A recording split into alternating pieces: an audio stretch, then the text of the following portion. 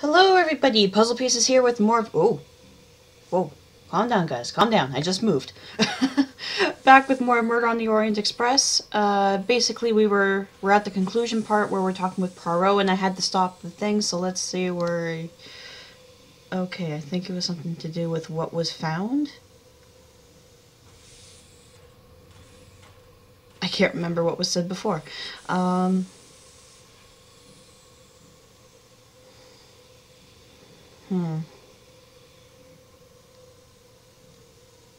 think it was the button.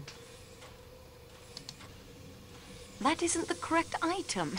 Okay, hold on. I can't remember what was said the last time.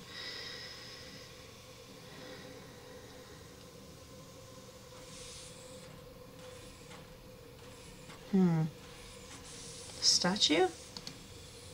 No, that isn't right. Think, Antoinette. Pipe cleaner? The pipe cleaner. There we go. Incriminating Colonel Arbuthnot, who had one of the strongest alibis and whose connection to the Armstrong family was probably the hardest to prove. And the second clue found in the room, mademoiselle? Thank you. Okay, the second clue was the announcement cigar. Oh, the handkerchief. The handkerchief. Incriminating Princess Dragomirov, who by virtue of her frail physique and the alibi given by her maid and Michel was practically in an unassailable position. Then there was the clue found at the shepherd's hut with the incriminating fingerprints. Do you have it, mademoiselle?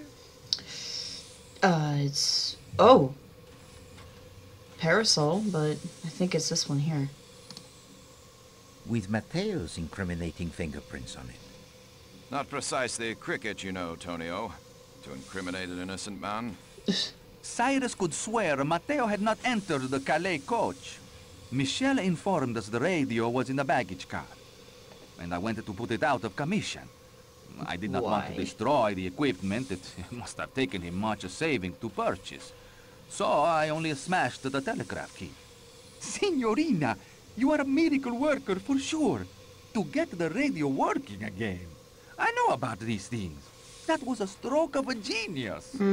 Stick to the point, Monsieur Foscarelli. With great pleasure. Don't be frank. The padlock was just hanging there. I found the snowshoes earlier, and then the shepherd's hut.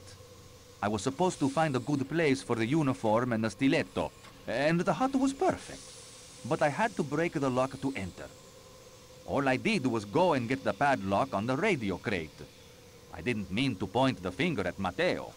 The other red herring was not a herring at all.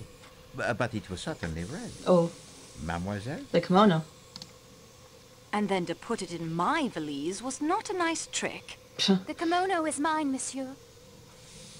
And mademoiselle, I had no intention of trying to incriminate you. I had to put it someplace. And I thought it would be amusing if you found it there. Ah oui, you enjoy your little games, Countess. Mademoiselle Freebody indeed. Well, Madame Arden? I always fancied myself in comedy parts. Bravo, Mr. Poirot. Well done. Applause from an actress of your stature is praise indeed, madame.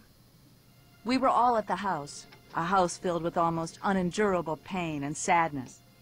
The Perkinson brothers were dead, but Cassetti had got clean away. We decided then and there that the sentence of death that Cassetti had escaped would be carried out. Little did we know how many years would pass, how many false leads Mr. Hardman would track down before Cassetti would be found. Whatever country my work took me to, no matter how tough the case, I always saved plenty of time to try and pick up the trail. But he kept on the move. Brazil, Mexico, most of Europe. Ratchet was only the last of a string of aliases. Then Mr. Michel wrote to me. It was he who, quite by accident, had recognized Cassetti traveling aboard the Istanbul to Calais train. When we learned the man, now calling himself Ratchet, frequently traveled to the Middle East aboard the train, we knew we could have some control of the scene of our planned execution. It took months, but in time Ratchet hired both Hector and Masterman. One of us would have been enough. Two were better. Hector handled all of Ratchet's travel arrangements. With Michel's help, passage was booked on the same train he would be using to return from his latest excursion to the Orient. The rest you seem to know. Oui, madame. Indeed, the rest Poirot knows. But I don't understand. You've uncovered everything. We know we did it. How can there be another solution? Simplicity itself. There is among you one who is not who he pretends to be. Ah. With the help of Mademoiselle Marceau, I will now present you with those clues which fit neither solution so far proposed, and present you with a truth that will surprise even you. I know some of you suspected something was not quite right. Number 3. But let us now look at the clues that fit neither solution so far. Madame Schmidt says she saw the phantom attendant, but we know now it was sheer invention. Yet we have the testimony of an independent witness who says he saw the non-existent small dark attendant actually getting on the train. Mademoiselle? Oh, the engineer. The engineer said that. The engineer. Oui, the engineer while the train was in the Belgrade station. And then there is the crate of Monsieur Ratchet and its unknown occupant. What clues associate themselves with that crate, mademoiselle? Well, yeah, the second uniform, pile of books. Yeah, the pile of books. The pile of books. Oui, the uniform I think worn by the person the engineer saw. The pile of books mademoiselle believes were useful in the planning of the crime, yet no one has mentioned them. Mm-hmm. And the fact that the person with access to that key would be in the best position to tell us something of the occupant of that crate. And lastly, there is the little matter of the kidnapping of Mademoiselle Marceau. Yep, I was kidnapped. Yeah, so which one of you kidnapped me, huh? The what? Monsieur Foscarelli. I would not harm the signorina. It is why we are all here, to punish the kidnapper. She's right, Poirot. How can you think any of us would resort to kidnapping after all we've been through? As you can see, Monsieur Parkinson, we have pieced together much of your story. Only the reasons remain, and I leave those to you. What did you call him? Parkinson's. You called him Parkinson. One of the That is my brothers' name. name. Oh! Robert Perkinson. Oh! Silence! At once! You will obey me in this and listen to what Monsieur Parkinson has to say. You owe to Poirot that, I think. Please understand. I know how you must hate me. It was my dear wife Isabella, the unidentified woman the papers mentioned, who pleaded with Paul and me as the police closed in to let her take Daisy away. She was sick with grief. Take Daisy away? So wait, Daisy's Cassetti alive? killed the wrong little girl. He crept up while Teresa was alone outside and shot her in cold blood. He was gone again before we knew what had happened. We'd refused his orders to kill Daisy, you see? So he took matters into his own hands and killed my little girl by mistake. Oh my gosh. If any group of people could know exactly how my wife felt, you are here before me. And we were afraid. Some accident when the police came. It was unthinkable the little girl should come to harm after we had just buried our own daughter. Some time after I escaped, after Paul had died in the electric chair, and Isabella had identified some John Doe found floating in the harbor as me, I joined Isabella and Daisy in France, where they now lived as mother and daughter. Oh. I knew we should return the child, but my wife would have died the day she was gone.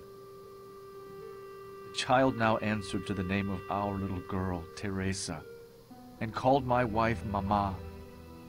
You understood the meaning of the photograph, Mr. Poirot? Your family. You, your wife, and your little girl. And once I realized that, I knew that you could not be Pierre Michel. Yeah, because he didn't have a family. I began to consider who you must be. Only one figure could not be accounted for with certainty. Robert Parkinson. Last year, only days after my Isabella succumbed to a cancer Oh. that I think grew inside of her since the day of the kidnapping, I sought out Michel. He informed me of the plan to punish Cassetti, a plan that he, despite the death of his niece, never thought he could see through. He showed me the letters Mrs. Hubbard had written to him. He was in a terrible state. Wow. He had seen Cassetti? Yes, twice. On this very train. I could see he was not a strong man, and would not be able to face Ratchet. I looked at those letters and asked him one question. Had Mrs. Hubbard, or any of the others, ever met him in person? His answer was, no. I wanted Cassetti dead as much as any of you. He killed my child. And just as surely my wife. Wow. So here I am. But my granddaughter? She has been staying with my wife's sister in Belgrade for the past few days. She came aboard the train there last night, dressed in an attendant's uniform. She changed into her regular clothes and has been camping out, as she calls it. The nuns at her school have kept up her studies, in English as well as French. She is a good student indeed, to have brought all her school books with her on the campout. I told her to study. She has been staying in the baggage car in Ratchet's crate. Last night I took some food from Klaus's kitchen when he had gone off for a moment. And the statue worth $4,000? Oh, that's I gone. dumped it on a track near Sirkeki Station. It's like, yeah, that's gone. This cargo is far more precious. True. At last, the riddle it is solved, n'est-ce pas, mademoiselle? And with a most satisfactory solution indeed. That's Daisy.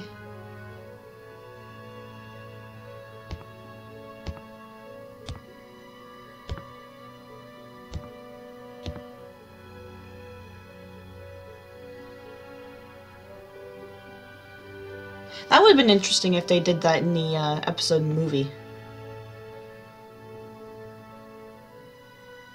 Aww.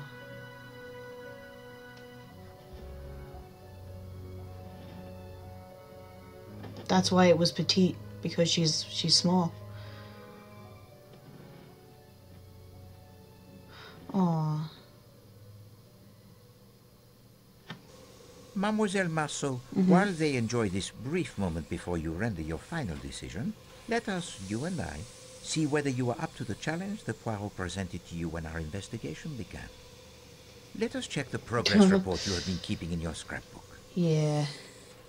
Let's see just how well we've done. Mademoiselle Marceau, Poirot must compliment you on a job well done. Yay! You are courageous. You face the dangers without flinching. You solve many puzzles that confront you, overcome many obstacles with enthusiasm and good humor. Yes.